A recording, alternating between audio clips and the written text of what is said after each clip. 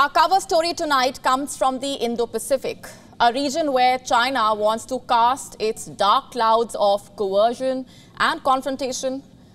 And to counter this, India has started seeking a greater role in the region.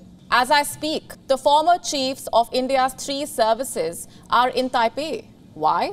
Well, to engage with various sections of the Taiwanese leadership and also to express India's views to them.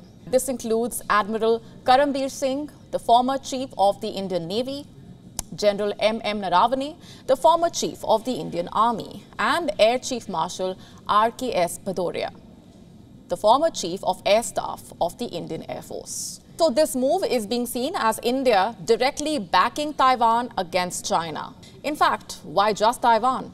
India is also taking a stand against China in the entire Indo-Pacific region.